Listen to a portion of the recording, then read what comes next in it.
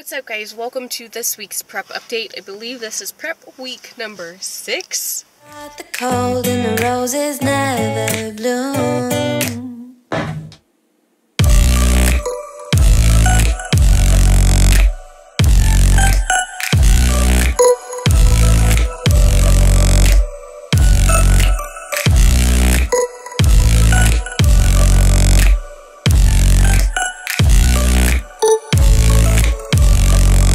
No, the roses never bloom.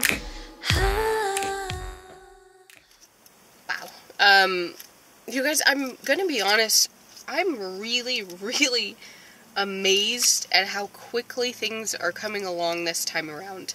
I'm going to talk more about that with this video because I have a few questions that I wanted to do, like a small Q&A type of video, but I'm going to overlay today's workout because I also had somebody ask about my leg workout. On this prep, at least, I don't have a super rigid split as far as Monday is back, Tuesday is biceps, Wednesday is shoulders. I don't have that type of split, which is different for me. I'm just going to show you guys today's workout. There are more leg exercises incorporated into it, so I guess this day would be one of my more leg intensive days, and I do 2 days like this. Mostly leg exercises, but I've got deadlifts, dumbbell press, leg extensions, hip thrusts, dumbbell RDLs, seated calves, and I throw in some pull-ups in there too. So I'm going to overlay the footage while I answer the questions. And what I did is, as I was going through YouTube comments, whenever I would get interesting questions or things that I thought other people might ask or might want to know about,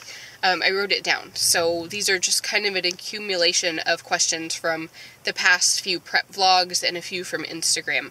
And I am feeling a lot better as far as physically. I think it definitely is allergies. I still have a lot of congestion. You can hear it in my voice. But as far as how I feel great. I feel back to normal. I just have trouble talking now. So let's get to it. Let's get to this Q&A and the workout. Alright, first question. Do you change workouts to focus on anything as you get closer? So as far as workouts go, they are going to change a little bit leading up to the show, but it's mostly cardio and my calorie intake that's going to change. We don't necessarily have to change my workouts a ton because the split that I'm on, or the current program that I'm on, has a good balance of basically all body parts to be worked, but with an emphasis on back, shoulders, and glutes and hamstrings, because those are the areas of my body and then of basically figure competitors in general that are usually lacking. So whenever you are competing in figure, they're looking for a good, it's called a V-taper, and what that means is you've got a wider shoulder and back area that brings in the illusion of a smaller waist, and then a good glute and hamstring development. So whenever you are in that back pose, you can see the actual glute and hamstring muscles, which is very difficult for women, especially to bring out, because that's usually where we store our fat and most of it.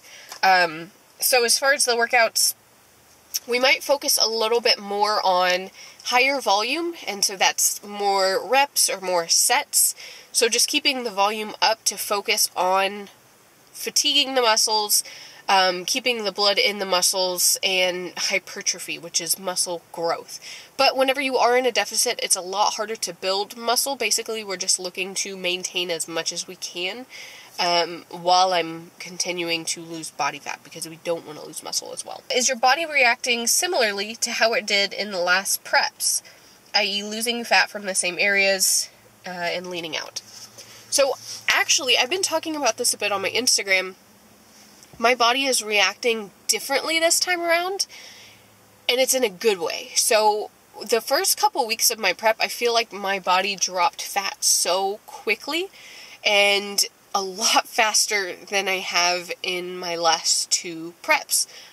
I'm not 100% sure why, but it could be that I spent a longer time in a caloric surplus, so eating more than my maintenance calories, because I took about a year and a half off and staying in a surplus for most of that year and a half, versus after my first show, I think I took maybe 6 months off and then jumped into another prep. So I think maybe because my body was able to recover so much more, that probably helped. I would also go out and say that what I'm eating now, since I'm eating a vegan diet, I think that my body responds better, to be honest. I definitely think that I can stay leaner while eating more food now.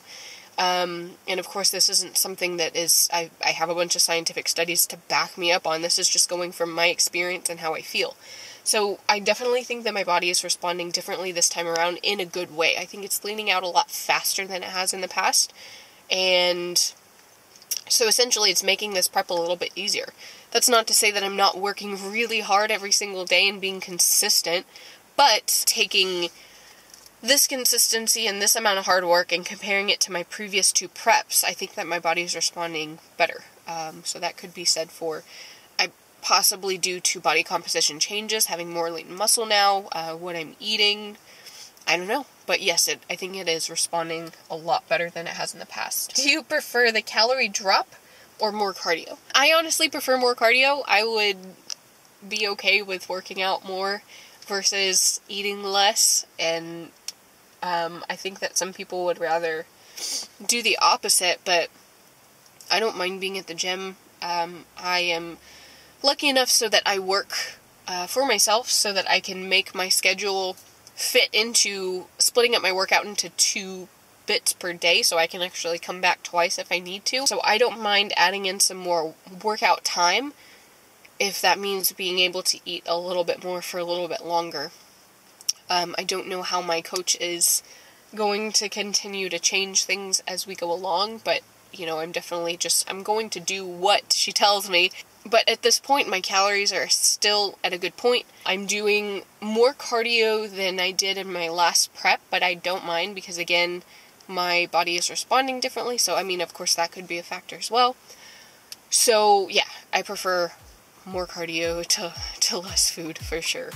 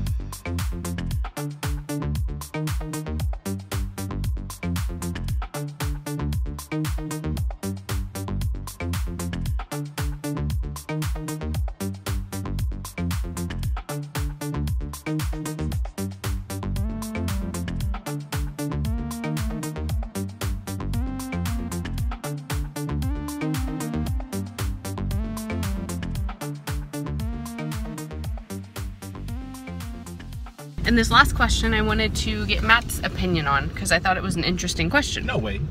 Yes. So the question, do you find it sexist that you have to wear pumps to compete, or is it just the way it is and everybody's cool with it? There always seems to be that need for sexy when it comes to women's sport competitions. Well, it's really hard to change people's minds. Wow, I'm already jumping into this one. So, yeah, and it's good to take steps. Just like with, us becoming vegan and all that, a lot of people like steps, and so we form our foods to make it look like other foods, right? So same thing with this kind of thing. And so not only are we starting to move towards that direction where it's almost not, I wouldn't say equal yet, but they added physique, 3 years ago? Mm-hmm. Something like that. So physique was just added, and they of course still have booms for everything else, but again, that's one step towards that. But it also, I'm sure a lot of women probably like that. Maybe they think they look sexy, that kind of thing, So not everyone's going to want to get rid of it, so why not keep that? And of course, it's also part of the tradition, part of the history of it. So I don't think it should be gone altogether, but I do like the movement towards physique. I think it's a good direction. Is that good enough? Is that You're good? awesome. Is that a good answer? So I picked this question because I found it really interesting. I've never really thought about it because as it was stated in the original question, it's just kind of the way it is. It's not anything I really questioned, but it makes sense because I'm thinking to myself, so men get to wear their stupid little Speedo that probably costs $50. It's one single color, nothing fancy. Women have to wear heels. We have to wear a sparkly, fancy, expensive suit, jewelry.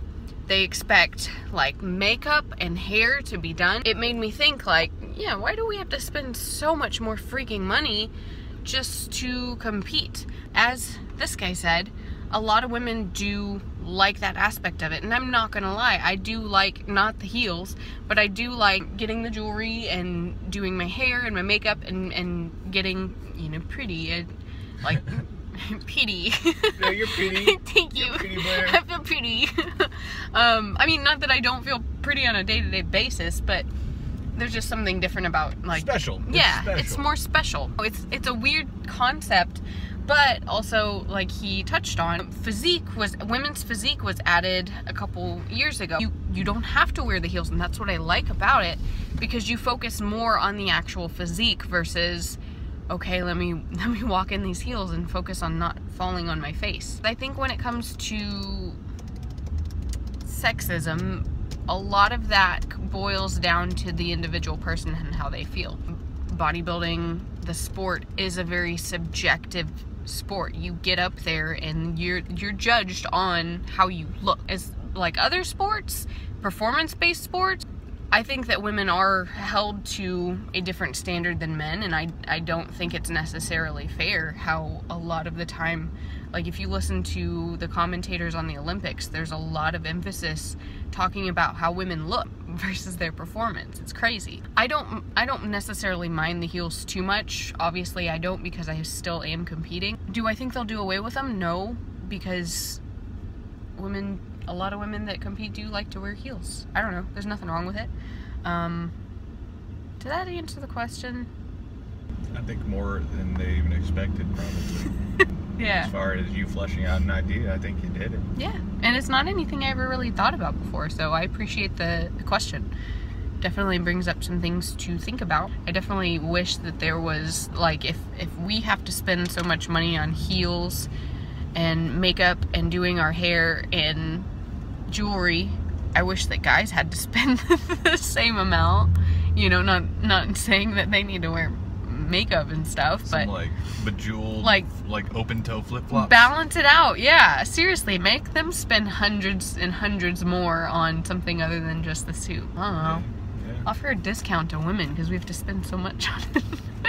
I can't complain though because I'm competing. So I think that's going to close out this video for this week. I hope you guys enjoyed it. Of course, I always say if you do have more questions, leave them in the comments below and I'll write them down as we go, and I'll do another Q&A in the future. Prep is going well. I am loving this process. I feel good.